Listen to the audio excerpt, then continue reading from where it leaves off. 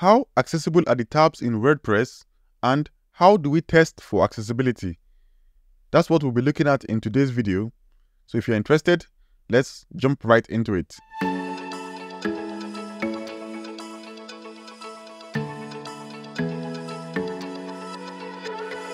According to the WebAIM 2024 Screen Reader User Survey, interactive elements are the second most problematic items that can be found on a web page. So what are interactive elements? Interactive elements include menus, tabs, and dialogues. So why are tabs or tabbed interfaces part of the list of items that tend to be problematic? Well, you can consider a tabbed interface as a table of contents widget that has been heavily modified. In a standard table of contents, you have a set of links that direct your focus to some sections on the page. But in a tabbed interface, you have a set of links or buttons, but then they show or hide a section one at a time. And they heavily rely on JavaScript to make all of this happen. The second thing is that they change the standard controls. So to move between the tab list, you go with the left or right arrow key for the horizontal tab list, while to move from the tab list to the tab panel, you use the tab key. So because of all of these changes, you also have to consider the screen reader user and relate those changes adequately to them using either name, roles, and values. So most people tend to forget one or two of these items, and that causes a problem either for keyboard users or screen reader users. So in today's video, I hope you can follow along. I will be showing you how to test a tab for accessibility. So you can pause the video right here and make sure you get these 3 free items. The first is Google Chrome. Second is NVDA for the screen reader testing. And the third is Axe DevTools for automated testing. So now we'll jump right into the page that I've created. For the HTML, we can use one of 3 patterns for the tab list. The first is the standard pattern, which consists of a div and a set of buttons. The div has the role equal to tab list, and the button has the role equal to tab. Then outside of it, we have the set of tab panels. So they are divs with a role equal to tab panel. They can be wrapped in a container or a wrapper div. It doesn't matter, because in the accessibility tree, these divs are ignored as long as they don't have a role. So alternatively, you can use a set of UL li tags. The UL will have the role equal to tab list, and the li will have the role equal to tab. Then the tab panels will remain the same. Then for an enhanced version, we can use a set of UL li a structure. So the UL will have the role equal to tab list, the li, and then the a will have a role equal to tab. To avoid problems, we have to apply a role equal to presentation or role equal to none on the li, because once the UL is changed to a role equal to tab list, the li no longer have a UL parent, because it is no longer a UL but a tab list in the accessibility tree. So the li will be dangling, and the tab should generally be direct descendant of the tab list. So to fulfill those 2 conditions, we just set a role equal to presentation or role equal to none on the li, and then that basically gets it removed from the accessibility tree. The purpose of the enhanced version is to ensure accessibility even for people who don't have JavaScript turned on. So basically, all of these roles and area controls and the rest are added programmatically using JavaScript. So when there is no JavaScript enabled on the person's browser, those things no longer exist, and then it returns back to a simple table of contents structure where you have a UL, li, and an a with an href. All of the other things will disappear, so there will no longer be any role equal to tab list, role equal to presentation, and the rest. I learned this trick from Kevin Powell, and he showed how to do it. I will leave a link to the video in the description so you can go and check it out. But yeah, that is how the HTML should be structured. Then as we go along, I will show you that all of these things are also necessary, and I'll show you why they are necessary. So now you can go ahead and inspect your own tabbed interface on your website. I'll show you how to do it, and then you can check to see if there's anything missing, and you can leave it in the comment section what your own is missing. To test the HTML of the tabbed interface, all you have to do is go into the tabbed interface, right-click, and then choose Inspect. To take you into the DevTools, then make sure that you're using one of those 3 patterns. So we have first a div with a class equal to tabs container. That is the wrapper div. It's not very important, but it's nice to have it there to show that clear distinction. Then within that div, we should have a UL, because in this case, I'm using the enhanced version. If you're using any of the other patterns, make sure that it follows the same structure as those patterns. Here we have a UL with a role equal to tab list. Inside that, we have the LIs with a role equal to presentation.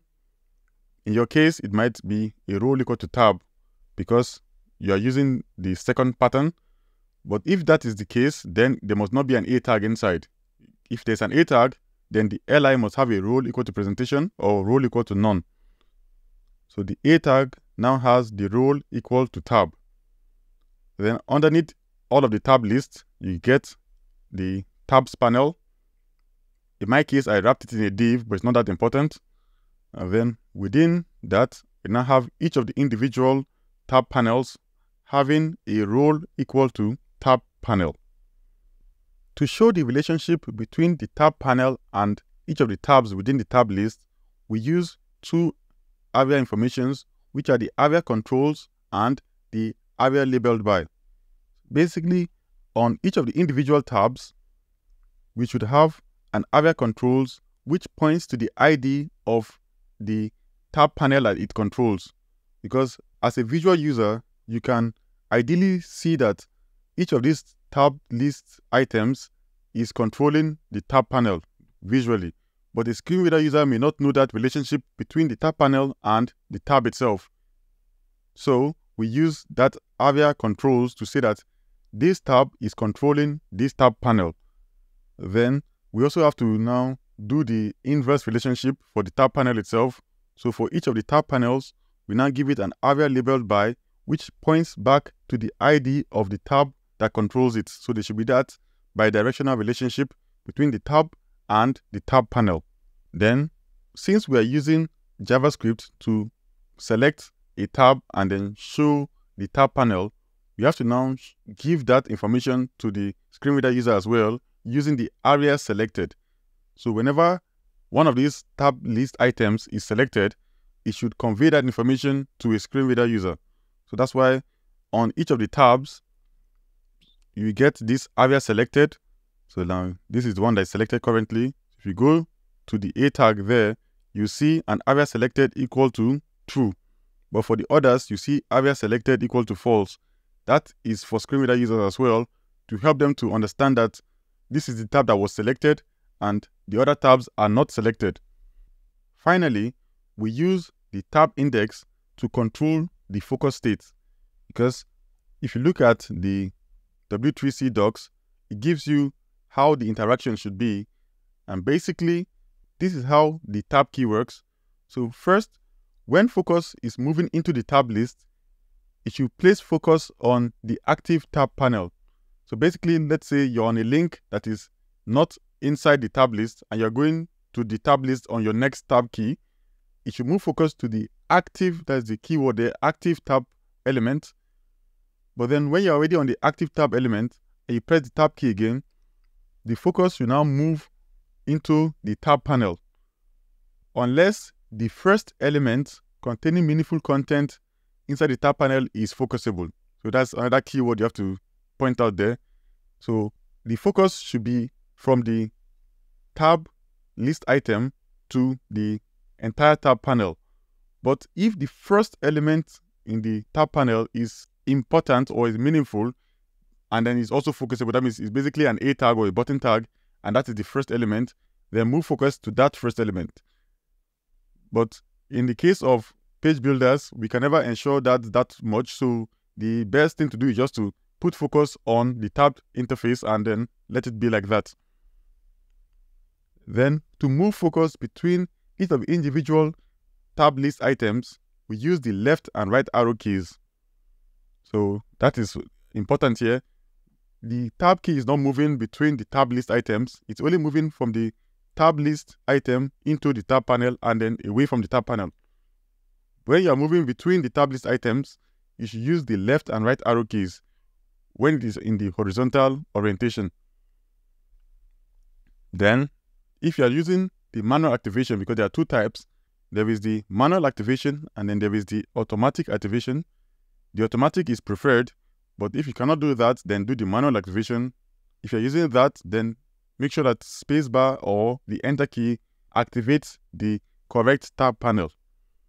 Then optionally, you can use the home key to move to the first tab item and then the end key to move to the last tab list item. Then there is some recommendations here. The one that is very important is when a tab list is in the area orientation set to vertical, that means it's in the vertical orientation, then use the up and down arrow keys in place of the left and right arrow keys. So up goes to the previous items, down goes to the next items in the tab list. And then this is a very important bit. If the tab list is horizontal, do not listen for the up and down arrow keys. Those should be left alone because a screen reader user might use it for something else. Even a keyboard user might use it to scroll up and down the page. Do not listen for the up and down arrow keys when you are in the standard horizontal orientation. So those are the things that we need to remember. And then now we'll go ahead and do the keyboard test. Before we go to the keyboard test, we'll start with the mouse and the visual test, which should be relatively easy.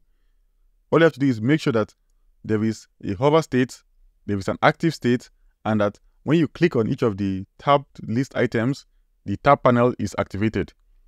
So right now you can see clearly that there is an active state because there is a blue underline that shows the active state, and then it should ideally be thicker. Then you see when I hover, there is the hover state, which shows that there is an item that can be clicked. And when I click on that item, it should be activated. So I'll click on it and you see it activates. So click on the next one, it activates. And all of them are working. So that's all for this test. It's quite easy. Just make sure when you click, it activates. And that's it. Now we'll switch over and do the keyboard test. For the keyboard test, we have to make sure we are following the patterns that I showed here. So basically, this is the keyboard interaction. If your keyboard is not doing the way this interaction is shown here, then there is a problem. So let's go back and make sure that everything works with that keyboard interaction. We'll start with testing the tab key. So start by pressing the tab key. So we are now currently on a link that is just before the tabbed interface. And from the docs, it shows that once we press the tab key, it should go to the active tab. So when you press the tab key now, let's see if it goes to the videos tab, because that is currently the active tab. It should not go to the home tab because that is not active. So let's press the tab key. It goes straight to the videos tab. So that means it's working. Then when we press the tab key again, if the first element here is not the focusable element, then it should focus on the tab panel. Let me press the tab key. See, it's focusing on the tab panel, and that is how it should work. Next, since we're now on the tab panel and there is no other focusable element, if we press the tab key again, it should go outside of the tab panel and go to the next section. It should not trap my focus. That is the important thing here. So let me press the tab key. See, it goes to the next section and we are all good. So now that we're done with the tab key, we'll try the shift tab. You should do the reverse. So shift tab again, and then shift tab, and it works perfectly. So now we'll test out the left and right arrow keys. So let me first focus on one of the tabs within the tab list, the tab key. So there are two options. If I use the left and right arrow key, you can either have the manual activation or the automatic activation. In this example, I'm using the automatic activation. So when I press the left, it should go to the previous tab and immediately activate it. So when I see, now we're on the home tab, and the home tab panel is activated. I go to the right, it goes to the videos tab, and that is activated. If you keep going, that should always be activated, and that's how it should keep going. When we get to the last item, it should cycle back to the first item. So when I press the right arrow key, it goes back to the home tab. It should not just stay at the end. That will cause some confusion. So make sure that it goes in a cycle. So front goes forward. And then now, finally, we do the last test, which is the home key and the end key. That is optional. The home key should go to the first item, and the end key should go to the last item. If all of that is working, then that's perfect. If you're using the manual activation, then make sure when you press the enter key or the spacebar key, the tab panel is activated. If it doesn't get activated, then know that there is an issue. So now we test the next one, which is the up and down arrow keys. Since this is the horizontal orientation, the up and down arrow key should not perform any function. They should do the standard keyboard functions, which in this case will be to move the focus up and down on your screen. So basically, move your screen down and up. It should not start moving your focus to either the previous or the next tab interface. If it does that, then they have done something wrong with the code. They shouldn't be listening for up and down arrow keys in the horizontal orientation. As you can see, the up key goes up and the down key goes down. And yeah, that's it for the keyboard interaction.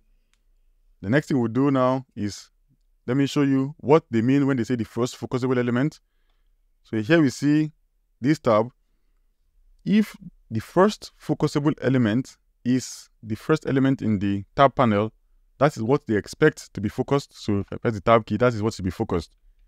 Otherwise, focus on the tab panel. Even if the focusable element is somewhere within the tab panel, as long as it's not the first meaningful element on the panel, then focus on the entire tab panel like this. That is the right way to do it. If you now press tab again, we can now focus on the item that's actually a link. So that's why the best scenario is to just put the tab panel to have the tab index of 0 and let it be like that. So the way we do these things is that if you look into the code,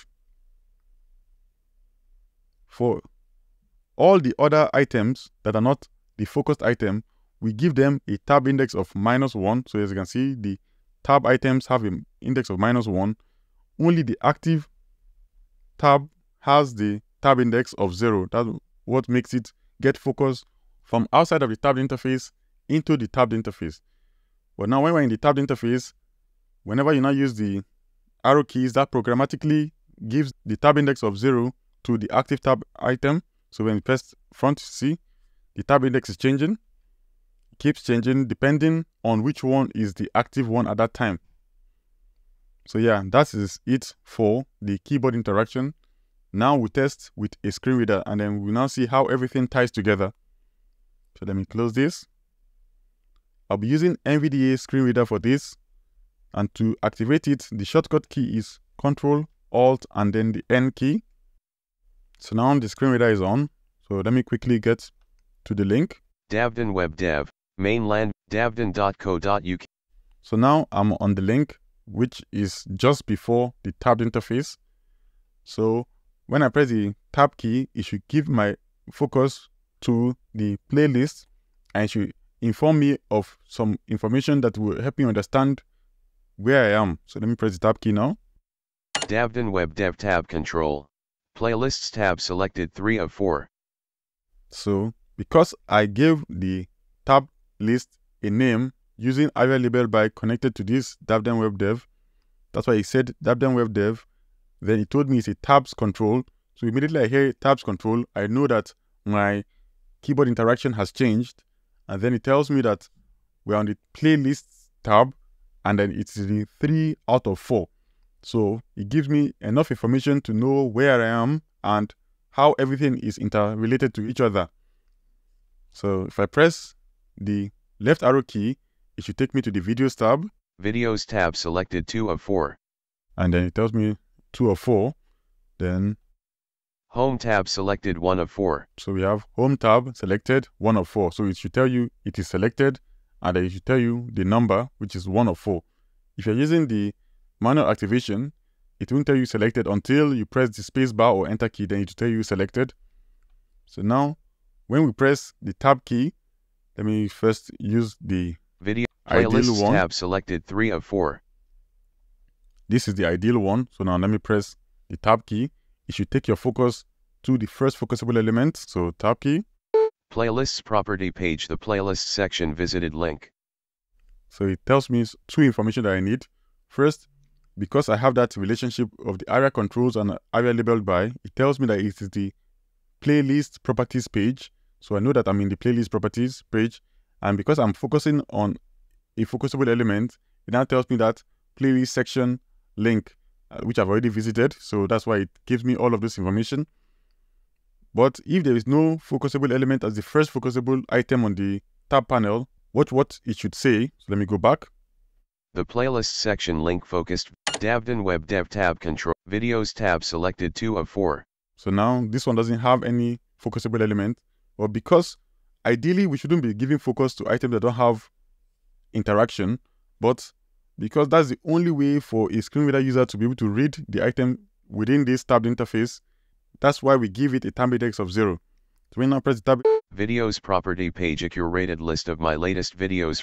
So it tells us videos properties page. So because of that relationship, it tells us that it's the videos properties page, but then it starts to read the entire thing, which is not ideal, but at least it's better than nothing, because there is no other keyboard way to get access to the tabbed interface unless we're using the up and down arrow key, and then we have to go through all of the tab list items before we finally get into the tabbed interface, and that is not very ideal. So that's why in this case, we are permitted to give focus to an element that is not interactable.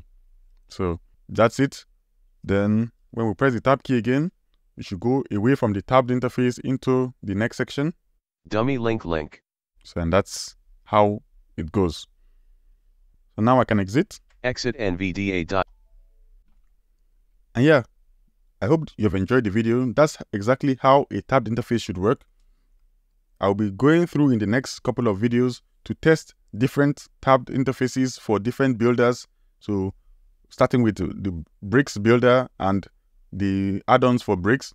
Then I might go into Elementor, Breakdance, and so many other ones and see how they do their own tabbed interface. If you have one that you want me to test out, please do leave it in the comment section, and then I will look into it and I will give my feedback. So thanks for watching. I hope you have enjoyed the video, and I'll see you in the next one. Bye.